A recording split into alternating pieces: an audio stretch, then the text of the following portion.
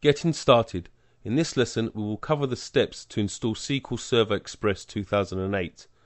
If you do not already have the setup files, you can download them for free from www.microsoft.com. From the Downloads menu, select Download Center. In the search bar, search for SQL Express 2008. From the results list, click on Microsoft SQL Server 2008 R2 SP1 Express Edition. Once at the website, you will be given an option to download either the 32-bit version or the 64. Download the appropriate version based on the computer that you will be installing the software. Once downloaded, run the installation program and select the first option, New Installation, or Add features to an existing installation. Accept the license terms and click Next. This will then install the setup support files, after which you may be prompted to restart your computer.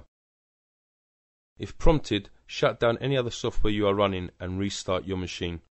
If you restarted your machine, you may need to run the setup file again. Alternatively, you will see the feature selection screen. At this point, make sure all 4 boxes are selected and click Next.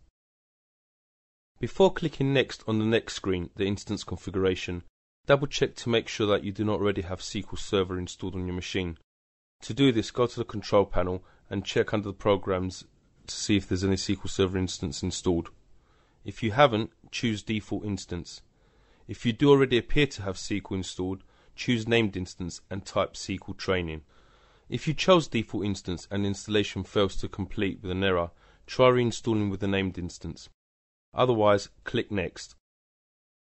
From the Server Configuration screen, under Account Name against SQL Server Database Engine, select Entity Authority/Network Service with a startup type of Automatic.